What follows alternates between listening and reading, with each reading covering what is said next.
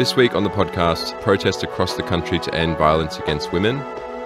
Airline Rex goes into administration, prompting calls for nationalisation. And protests erupt across India following corruption scandals around exam papers and testing for students.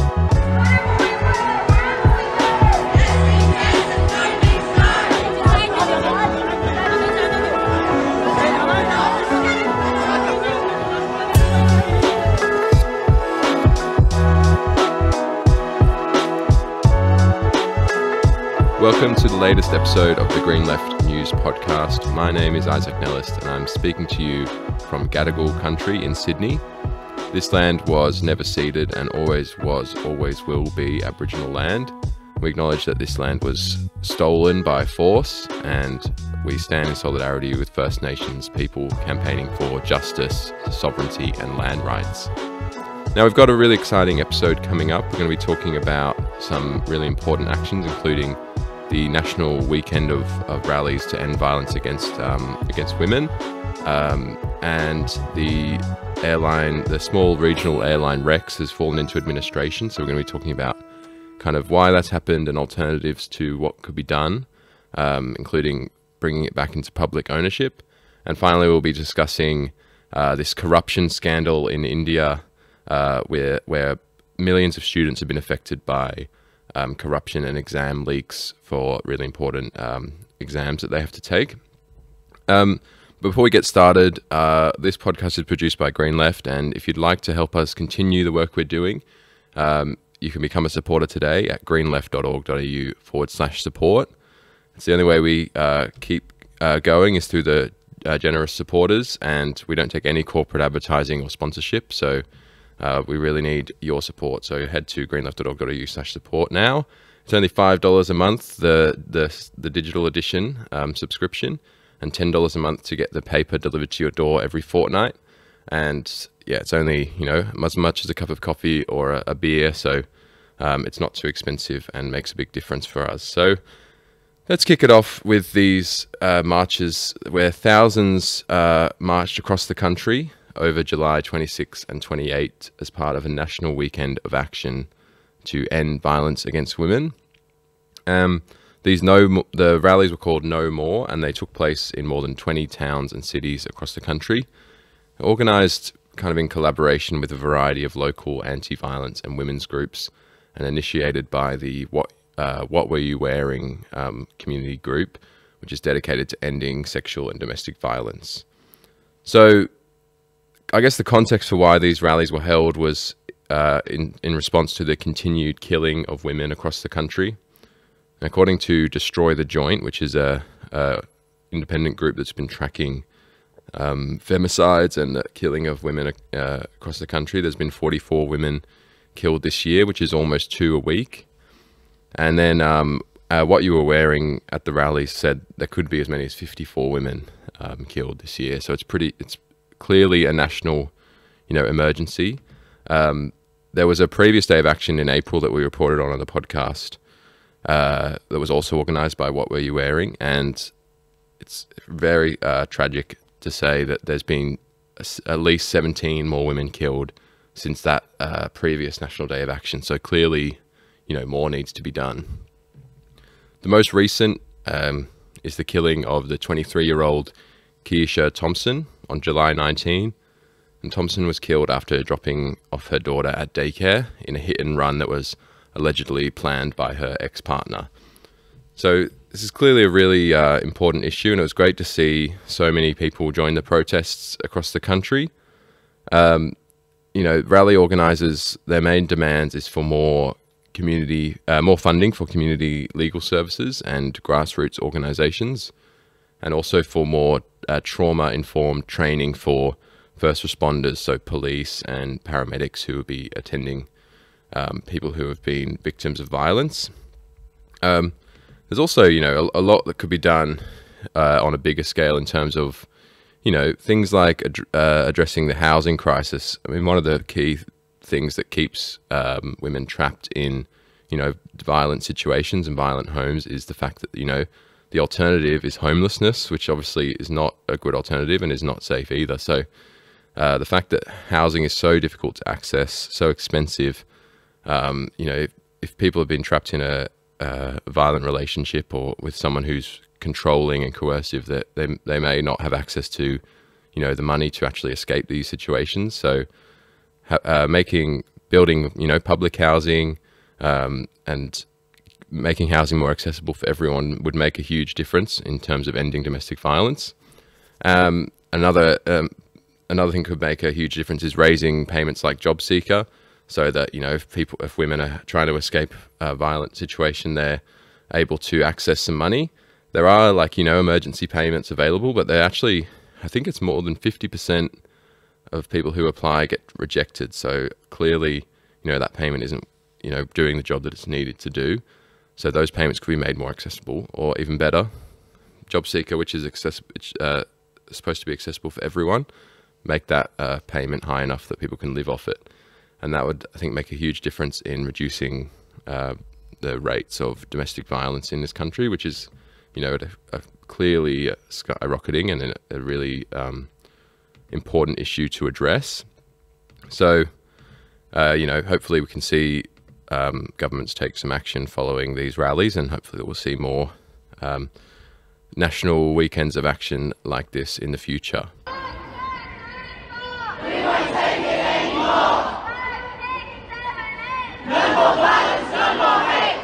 Now, the crisis in Australia's aviation industry has gotten a lot worse, particularly as Rex, which is Regional Express Airlines, announced on July 31 that it had gone into administration. So this is the latest airline to go down following the collapse of Bonza, which was another small regional airline, in April. So Rex Airlines employees were informed at an all-staff meeting with administrators that 610 jobs were going to be terminated. So that's 360 from its capital city operations and another 250 from the regional and rural airline. So what's happened for now is the city services have been grounded, so any flights between major cities, but the regional services have continued for now. I mean, Rex is one of the main airlines that provides those regional services to the smaller airports across the country. And the Transport Workers Union, which is the union that represents, airline workers, the National Secretary, Michael Caine, said it is concerned about the more than 600 families that have been left without employment in an industry that has taken hit after hit. And so Caine said federal Labor was considering an equity stake, which would serve workers, regional Australia and taxpayers. And they're also pushing for a new regulator, which they would call the Safe and Secure Skies Commission, to address, the kind of market dominance of Qantas, and kind of try to address that kind of competition issue and make some of the smaller airlines more viable. But these are, I think these are kind of tinkering around the edges, and what a bigger, kind of bolder solution would be to make Rex public and bring it into public ownership. So, Rex isn't just a transport service. It also provides medical and education connections, and obviously employment, and it has a big role in tourism. And instead of, letting it fall to the wayside or letting some other airline buy up those, or take up those flights and that money, we should bring Rex back into public hands. So the Greens are supporting this. They've called for it, called for nationalising, or a term that I've seen recently, insourcing. Obviously, everyone's heard of outsourcing, where jobs get sent out of house. Insourcing, bringing it back into house, because the airline industry problems that we're seeing playing out through this Rex issue go back to the privatisation of Qantas by the Paul Keating government in 1993. So before Qantas was privatised, while it was still government owned, actually had the best safety record of any airline in the world, and one of the best track records for being on time. And also at the same time, workers were well paid and trained and things like that, which is really important. So since Qantas was privatised, the whole industry has, gone down this route, but it's not impossible to re-nationalize airlines. So it's happened in New Zealand, it's happened in Argentina, and even kind of a similar example in Britain. The new Labour government is planning to re-nationalise the rail lines. So, starting point could be nationalising Rex as part of, a bigger plan to upgrade and re-establish public transport networks across the country, fast train networks, electric buses, and also obviously active transport in inner cities, so bikes, and making it easier to, walk around and get around without cars. Because, it's been revealed recently that transport is one of Australia's highest emitters, and it's actually on its way up. So it might be the highest emitter by like the 2035. So it's really important we've got to reduce emissions in transport, particularly from private cars, but also we can bring transport into public ownership and make it more efficient and serve people instead of trying to serve profits. So that's a story that we'll kind of continue following. We'll see if Labor take on the Greens' suggestion to nationalise Rex.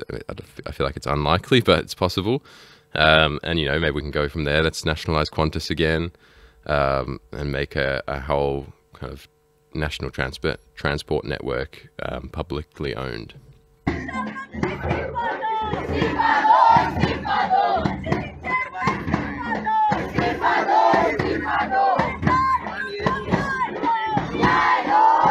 Now over to India, and student protests have been going on for just over a month after a corruption scandal involving India's national testing agency, as well as the leaking of exam papers, was revealed.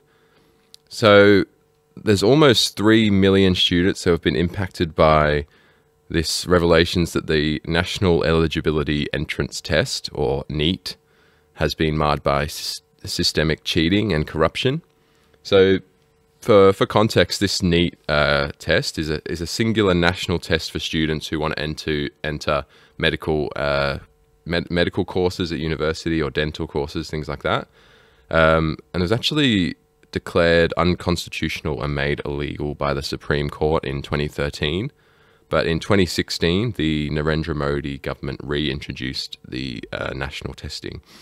So this year, about 2.4 million students took the NEET test, and they're competing for about 100,000 places in medical courses. So it's very competitive. Obviously, a lot of people, this is their opportunity to, a better life and getting a better income and a good job and a secure job as well. So a lot of people, this is a really important test. But as the results came out, which was on July 4, interestingly, only a couple of days after the Indian elections, so there's a bit of suspicion that they released them on that date to kind of keep the news media distracted with the election results, while they so this could kind of slip by under the radar.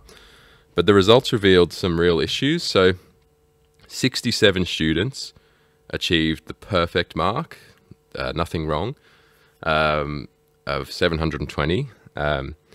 6 of those from the exact same testing centre in Haryana state. Interestingly, if you look back at previous years, like in 2022, so 2 years ago, the top student got a mark of 715, so 5 marks below that perfect mark. But this year, 715, which would have got you the top mark 2 years ago, only gives you your placed 225th. Similarly, a score of 700, which in 2022 would have ranked you at 49th in the country, and then in 2023 would have ranked you 294th, but this year it's 1,770th. So as the All India Student Association, which is a student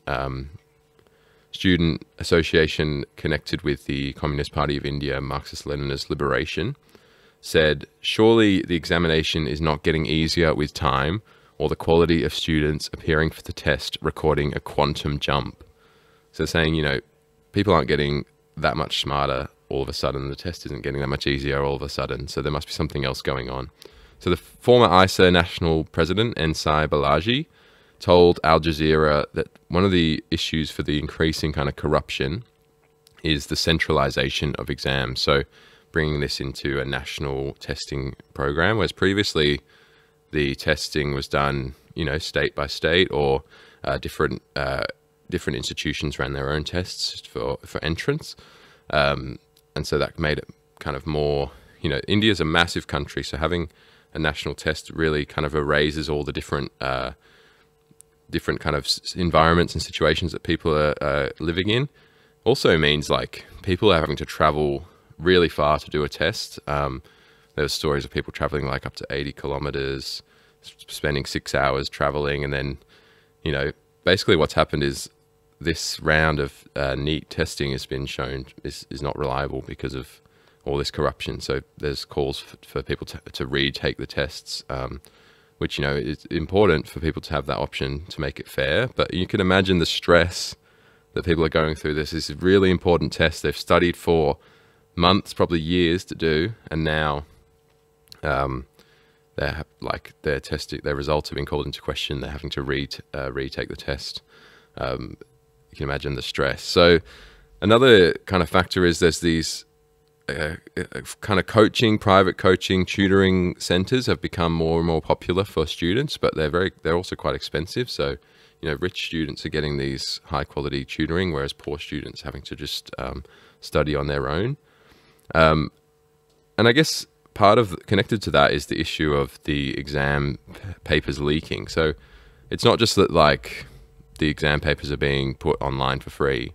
It's that there's a kind of a racket being set up where, kind of coaching centers or corrupt institutions are selling exam papers. One example, there was one selling for the equivalent of $13,000 US. So that's clearly only something that, rich, well-off students can do. So they're already at an advantage, and they're using their privilege and wealth to cheat and get even bigger advantage. So it's pretty corrupt and pretty terrible. And it's all kind of part of this growing commercialization of education, which we're seeing around the world, but in India in particular, following their new education policy 2020, which basically is the Modi government trying to privatize education, make it more expensive for students and more profitable. But also, I won't go into it too much because it's not quite relevant to this story, but the new education policy also involves changing the curriculum to kind of erase important parts of Indian history and promote kind of a Hindu nationalist, right-wing kind of perspective on history. So that's also something worth noting. India's 2024 kind of national budget was released on July 23, and that's continuing that push to privatize education. It's cutting spending on education by over $1 million US equivalent. So now the kind of total budget spending on education is about 2.5%, which is well below recommendations of 6% spending on education. Higher education also getting massive funding cut of over $1 million US as well. So kind of in response to this, there's been huge protests across India. There was a week-long sit-in in New Delhi, and it's actually led to the sacking of the National Testing Agency chief, Subodh Kumar Singh. Which is a good step, but it's not enough. Students are continuing to protest. They also want the removal of their BJP education minister, Dharmendra Pradhan, and a whole bunch of other things. The National Testing Agency, they want it to be disbanded. The nationalized testing system to be scrapped and a return to that kind of pre-2018 testing system. And they're also demanding to be re-allowed to take the NEET test. So there's actually a march on Parliament organised on coming up on August 9, and I think students are going to continue to protest for a fair testing system. I just wanted to mention, while we're talking about, student protests, that there's been a continuation of the protests in Bangladesh as well. I mean, it's also worth noting that the students in India have held in multiple kind of solidarity rallies and protests in solidarity with students in Bangladesh, as they're obviously right next door. But I guess to briefly outline what's happening in Bangladesh, that the original protests were about this quota system where the government kind of assigned jobs to people who were associated with the government. So it wasn't really fair, and they kind of wanted this quota system abolished. So that was the original protest that saw massive repression. I think over 300 students were killed by state forces in the protest, or forces that were kind of supported by the state, including right-wing youth groups. And the protest continued, and the government eventually just agreed to get rid of that quota system, or reform the quota system. But then, so the protests died down briefly. I mean, they also were dealing with a media blackout and basically a 24/7 curfew enforced by the army. But then kind of protests kind of started up again, calling for justice for all the victims and the families of victims of violence, so all the students who were killed during the protests. So those protests have really kicked off, and now the Bangladesh Prime Minister has been forced to flee the country and resign, and the parliament has been dissolved. So it's a huge kind of moment in Bangladeshi politics. These protests have been going on for kind of over a month. And so the Prime Minister, Sheikh Hasina, has fled to India. And it will be interesting to see what happens next. An administrator has been appointed to run Bangladesh before, in the meantime, while before new elections are held. So it's a bit of a kind of interesting time to see what will happen next. There's dangers that things could go, there could be foreign intervention or a military rule that could take over. But hopefully what we'll see is, this huge democratic protest movement that's been led by the youth and the students are able to continue to set up, their own government, and that will rule, on behalf of the people and with the people. So, obviously a very developing story. Things are changing very quickly, so we'll continue to report on this, and I think potentially on the next week's episode we'll do a bit of a deeper look into what's happening in Bangladesh, and potentially even have an interview with a Bangladeshi activist or a solidarity activist based in Australia. So that's kind of all we've got time for this week on the podcast. A bit of a shorter episode this week because I'm just on my own here. So obviously get to your weekend Palestine rallies. They're continuing every week in Sydney and Melbourne, and very regularly in most other cities.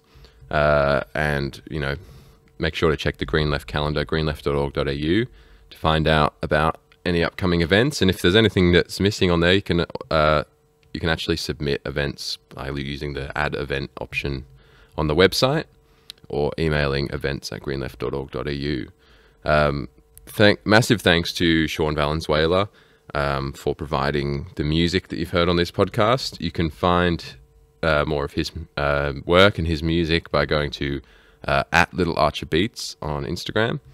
And as I said at the beginning, if you'd like to help us continue to produce this podcast and the Green Left paper and all the articles and stories that we produce, then please become a Green Left supporter. You can head to greenleft.org.au/support. Plans start from $5 a month, so it's only a cup of coffee, and it makes a massive difference to help us continue. I also just wanted to give a quick plug for Green Left Radio.